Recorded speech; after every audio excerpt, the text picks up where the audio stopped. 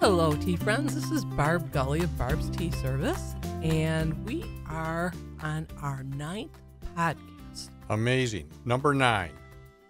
Is it going to be naughty or will it be nice? Oh, okay. I think it's going to be really nice. Okay. Well, that's all we need to know. Based on our topics Yes. for today. So, Chris, hello. Hello. He is our BTS podcast co-host, arm candy, and studio engineer. That's what I do. An old man about town. Yep.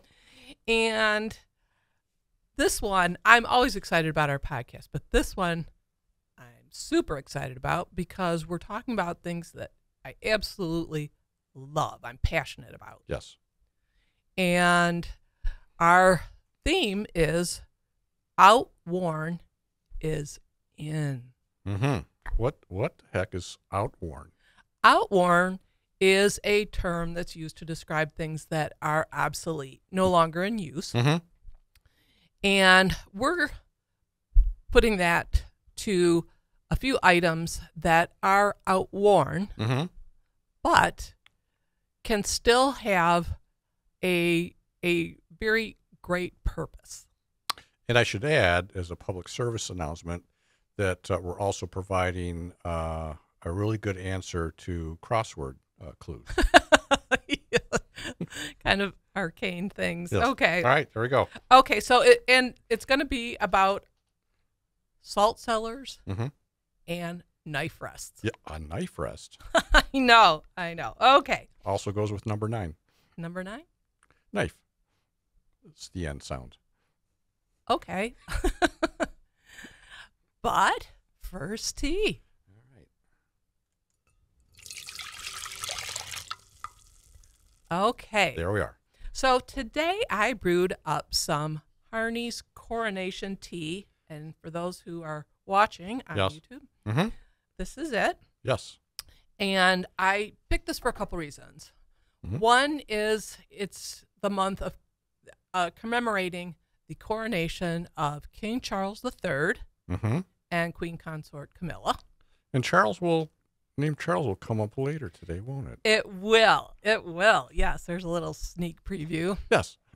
So we're getting whipped into a frenzy here. It's so exciting. But so we picked it for that purpose because it's an anniversary. I remember last May 6th, Mhm. I was up about 4 o'clock Mm-hmm. to watch all the ceremonies. Right. And where were you? Where was I? I don't think I was watching the ceremonies. I don't think so either. But anyway, so it's been a year already. Yep. And this is a Darjeeling blend. Okay. Now, Darjeeling is an area in India, right? It is. Yep. It is. And I think Harney picked it for a couple of reasons. One, Darjeeling is reported to be King Charles's favorite tea. Uh-huh. He likes it with a little bit of honey. Nice. Yeah. And also the ties between Yeah. Britain and India.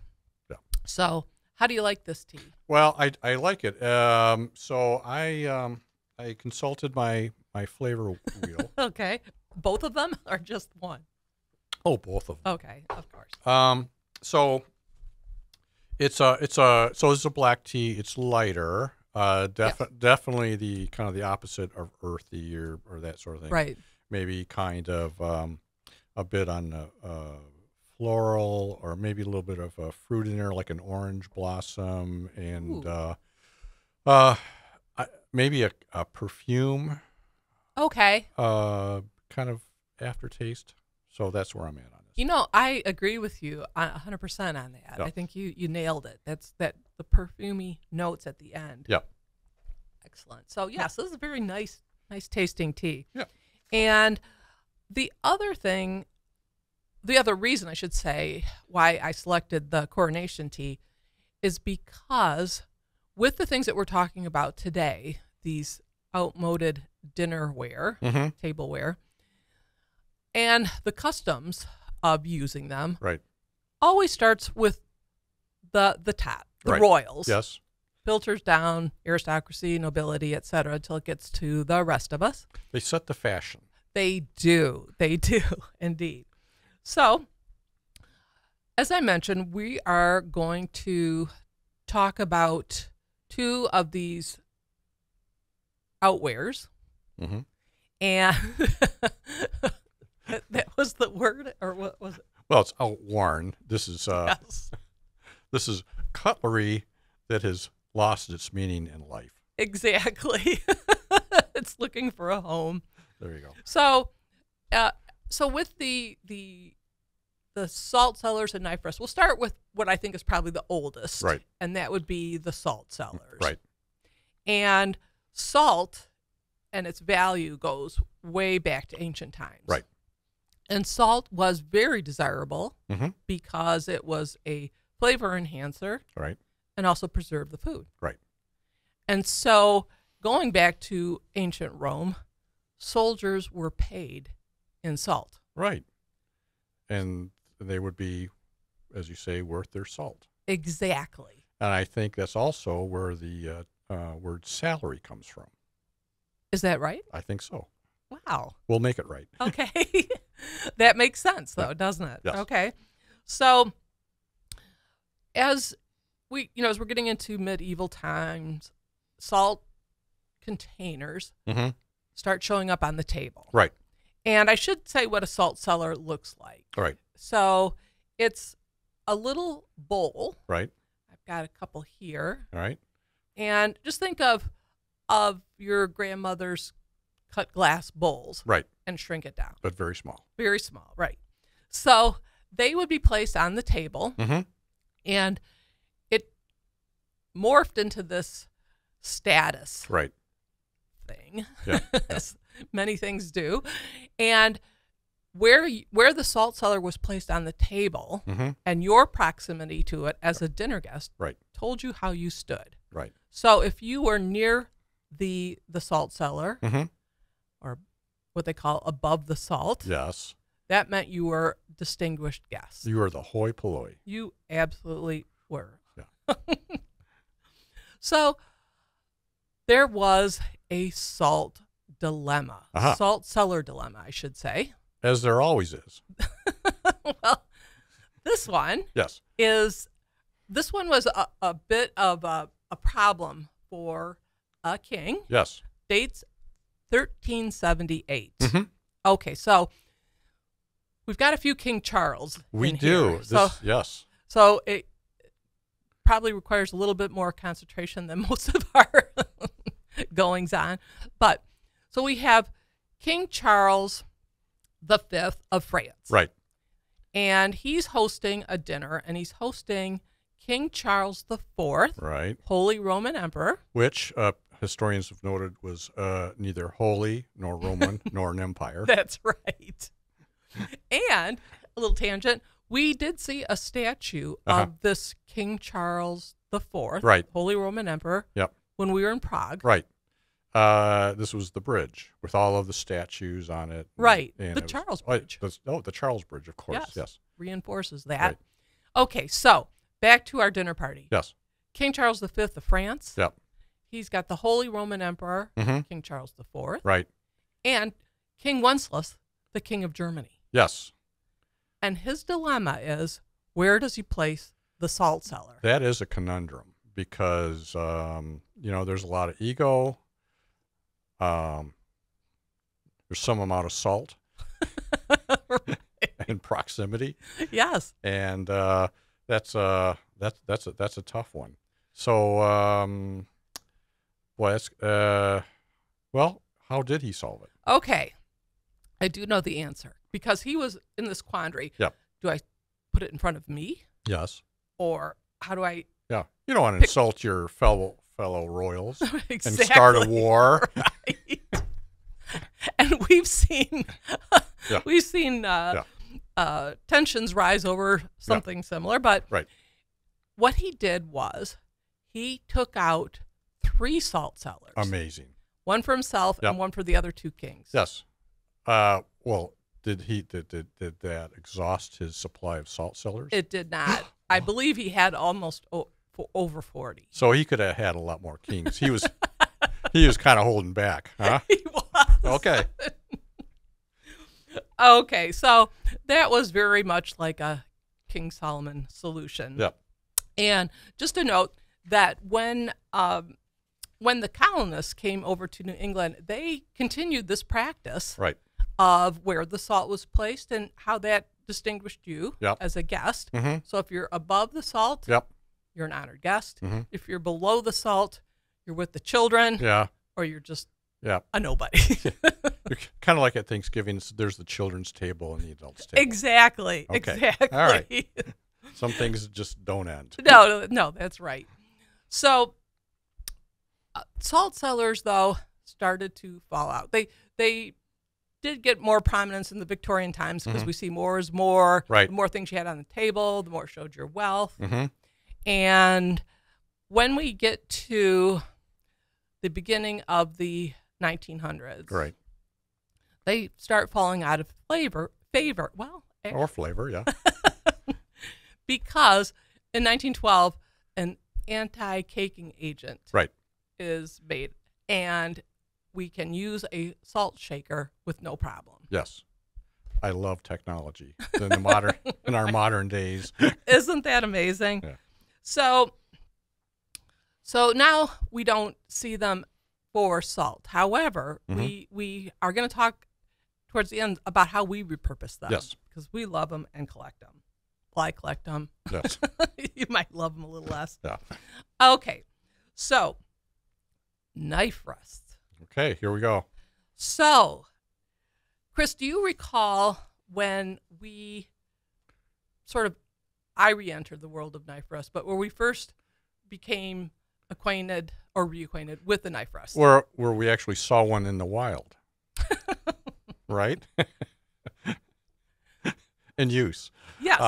So it was one of our trips with your brother and your sister-in-law, and I think we're doing a little snowbirding in Myrtle Beach, and we stopped off was that West Virginia? It was West Virginia. And at a place called Trinkle Mansion. Yes. Lovely place. Lovely place. So, yeah, Ed found this place, and it was a real treasure. It was beautiful. It was a B&B. It was a B&B, so we stayed overnight.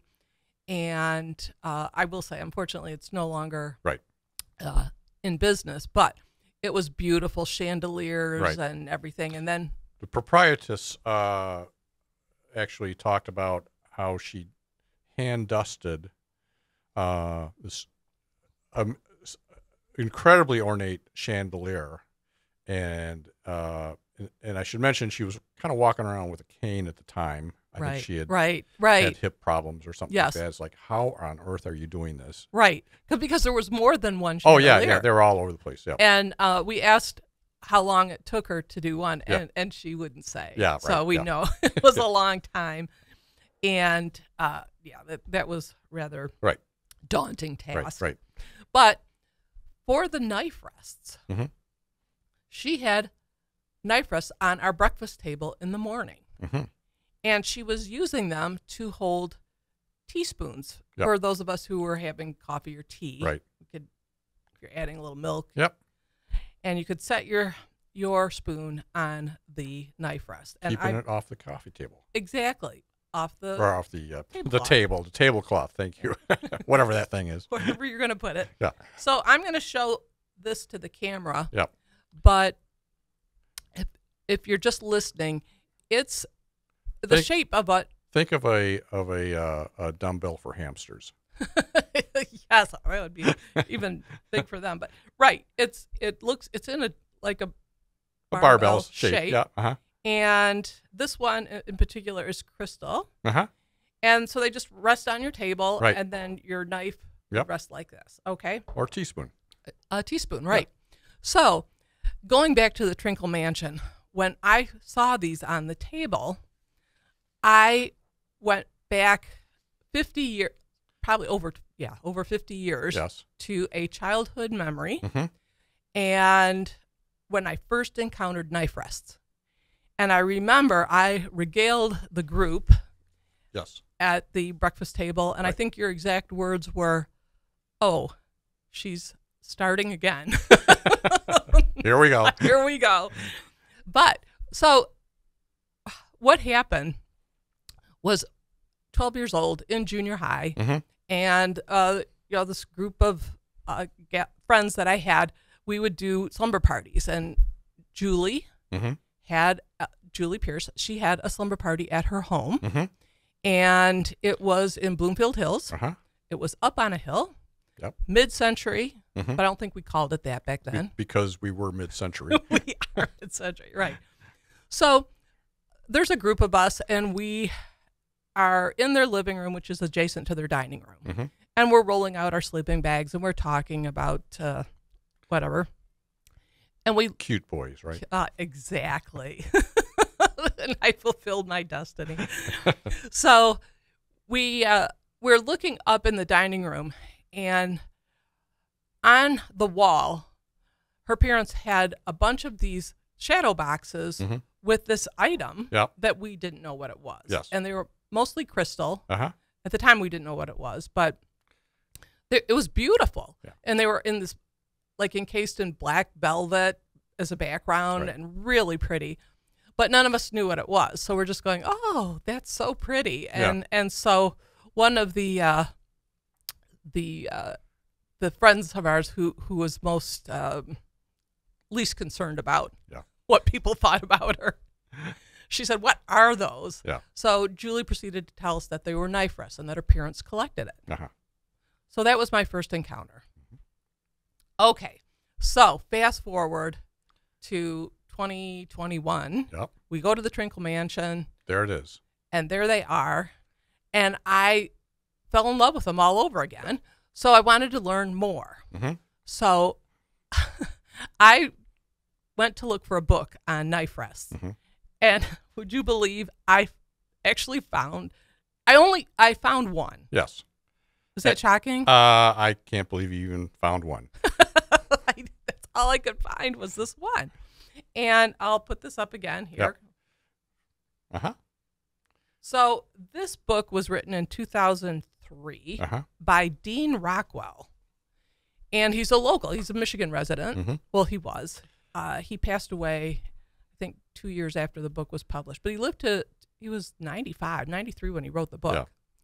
And it's an autographed copy because I think it's out of print. And it's to Joe and Gloria. Somebody.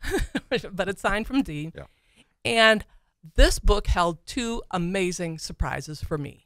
I was shocked. First one, in the acknowledgments. So Dean was a collector from 1968 going forward, and he went to a lot of museums and a lot of libraries in search of information on knife rests. And he didn't find a lot, believe it or not. But anyway, he, in his acknowledgement section, he talks about that he's thanking all the libraries, all the museums who helped him. And at the end, he acknowledges his thanks to Mr. Pierce of Bloomfield Hills for sharing his research and notes. Full circle for knife rests. How did I know? 12 years old, I'm in the home of somebody who's a renowned expert on knife rests. Wow. I know. Okay, hold the applause. Okay. The second surprise was in the chapter that's called Porcelain Knife Rests. There is a picture of a knife rest, and it's very rare. It is a pair of ceramic knife rests. And the reason they're rare is because it's the only pair in the U.S. that can be traced to a single manufacturer. And when I saw this picture and where it's located, it was incredible. It's in the Brooklyn Museum. Yes, that's right. And it just so happened that year, we had planned a trip to Brooklyn, to New York. Our son's friend was getting married. We were kindly invited. Yes, we were. It was really fun. And I don't recall any knife rests at the... No. Okay. But it was in the Brooklyn Museum. We were staying very close to the Brooklyn Museum. Made a little side trip. So we made a little side trip to see these. And I was a little worried because I thought when we went there, maybe they didn't have them, or maybe they wouldn't know what I was talking about. I go right up to the help desk and I said, I'm looking for these porcelain knife rests. And the young lady behind the glass was on it. She was. She said, "Oh, they're a pair, correct?" Yeah. I said, "Yes." She didn't even flinch. Yeah. So we found out that it was on the upper floor. Right. What was that? It was the well, it was their store. It was kind of their miscellaneous storage area for things that weren't on active display. But people, it was open to the public, so you kind of go through a door and it's kind of referred to it as your grandmother's attic, I guess. right. And there's just all kinds of different stuff. But yeah, sure enough, there was a locator for a certain cabinet, and we made a beeline, and there we were. Right. And I did take a live video. Yeah. I think it's still on my YouTube channel. All right. If not, I'll post it up there. But do you remember just that moment of seeing those behind the glass? I was agog. I was too. It was really cool. Yeah. Plus, it got us to that museum, which is, like you said, it's incredible. They have all kinds of interesting things. So we had a lot of fun there. Yep. Okay. So while we're talking about utensils, might be interesting to just talk about how utensils evolve. Yes. Because we take them for granted, Yeah. right? Mm-hmm. But a lot of what we use are just as commonplace. Right. Just a couple hundred years old. Fairly recent. Right.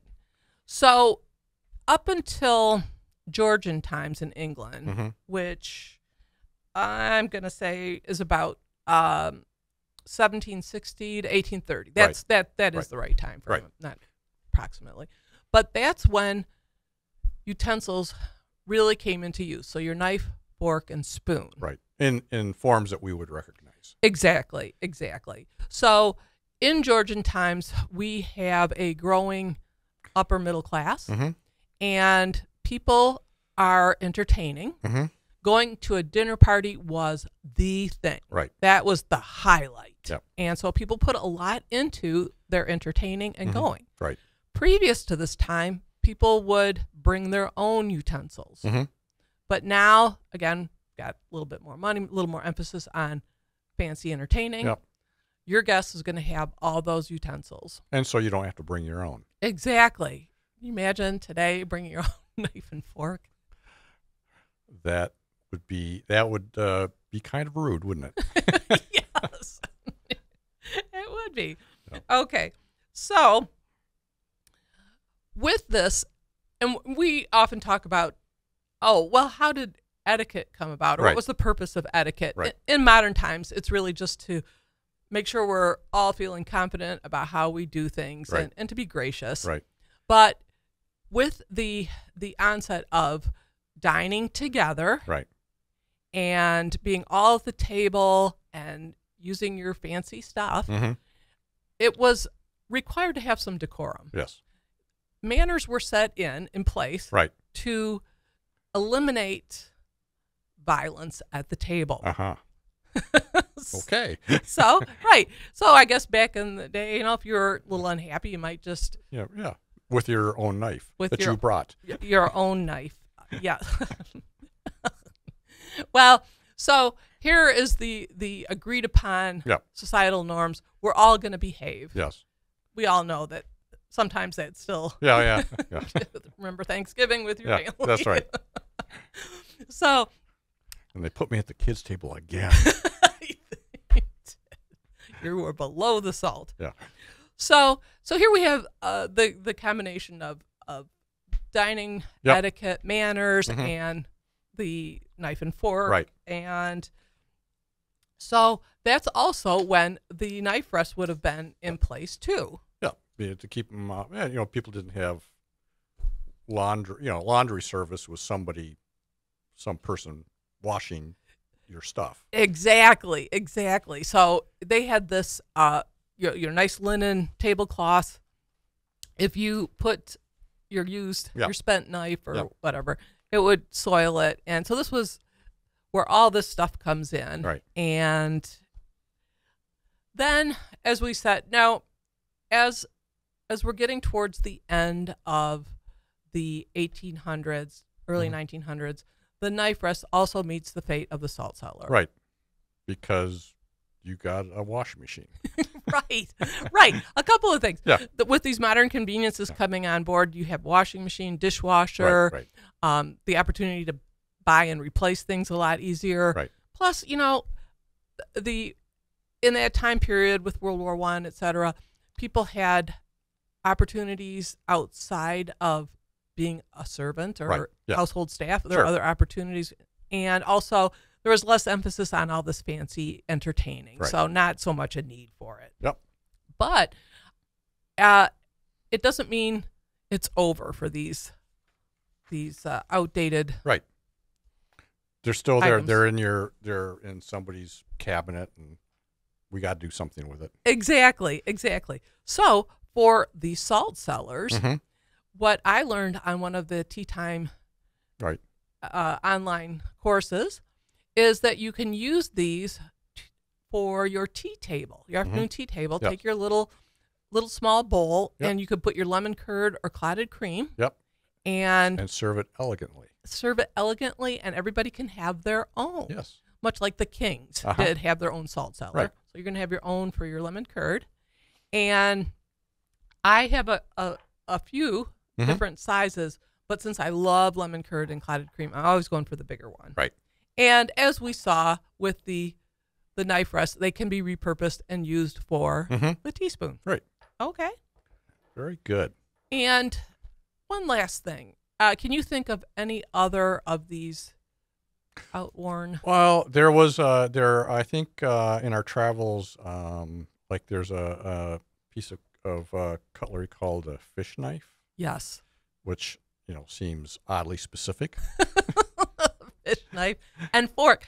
Yes, and we came on that in the Lake District. Yes. What was the name of that bed and breakfast? Oh boy. Was that the one in Castleton or? No, it was in 2018. Oh, okay. That the real. Yeah. Shoot. You'll remember. Yeah. So Windermere. Yes. I can't remember. Yes. Yeah. So we were in Windermere, and they had a fish knife and fork. We ordered fish. Right. I was really excited. Yeah. And this was real popular in Victorian times because, again, more is more. And it's also fully defined in Barb's tea services etiquette and dining, afternoon tea and etiquette dining. So for those who want to know more about the fish knife, it's in that. Yep. And do I hear that certain sound? I think you do. Here we go.